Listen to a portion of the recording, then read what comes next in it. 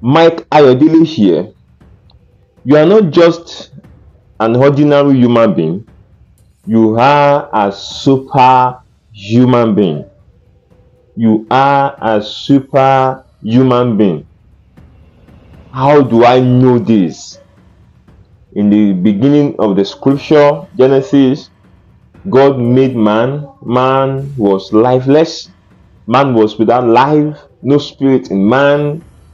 But God breathed life into men. Now, the life God breathed into men is not just an ordinary life, it is the breath of life, the breath of God. In other words, we call it, or it is popularly known as Zoe, or we call it Zoe, or it is Zoe. This Zoe is life himself, and this is God himself. So apparently we can conclude that God himself gave all of himself to us. So when God gave all of himself to us human beings, we become extraordinary human being. We become a super human being. We are not just ordinary again. So the moment we receive the breath of life, we become super.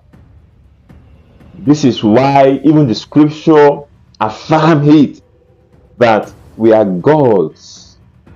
We are gods. We are sons and daughters of the Most High God. So the main point is that since God breathed himself into us and he gave himself to us completely, then we transit from being ordinary to being extraordinary.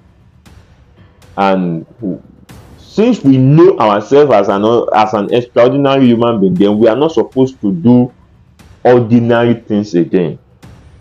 We are not supposed to be doing ordinary works again. We are not supposed to be living an ordinary life again. We are not supposed to be eating ordinary food again. We are not supposed to live normal like other people out there are living, because God gave himself to us. Now, in any given situation, the question you're going to ask yourself is, if God is in my situation, can God live in my kind of state? If God will not live in that kind of state, then you are not supposed to live in that kind of state, in that kind of situation. So you are superhuman being. You are an extraordinary human being. So do extraordinary things.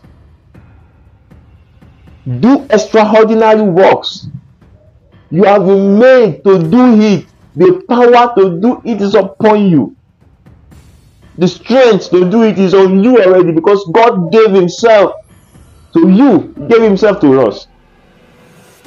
So the starting point of living the extraordinary life is to come to the place of God. I'm not saying taking the place of God. Come to the place of God. Come to his presence. Hey, no wonder the scripture says, those who knows their God, they shall be powerful. They shall be strengthened. They shall do exploit. They shall do exploit. So you come to the place of God where God is, stand by him. This is when you will do extraordinary works. In other words, you will do exploit. The power to do exploit is on you already. The power to do exploit is on everyone. But when you don't realize the need to come to the place of God, the exploit will be far away from you. Exploit will be far away from you.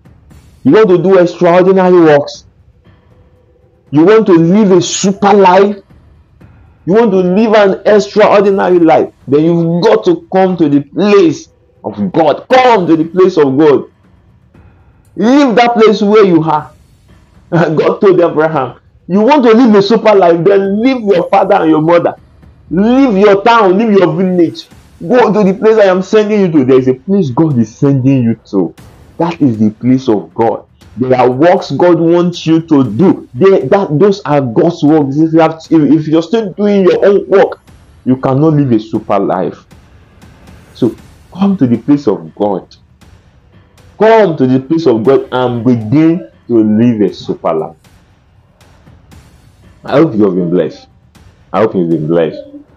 Kindly subscribe to this YouTube channel so that you can get subsequent videos as I'll be posting more or as I'll be sharing more valuable, educative and inspirational spiritual videos, faith-filled videos or content or words or messages with you.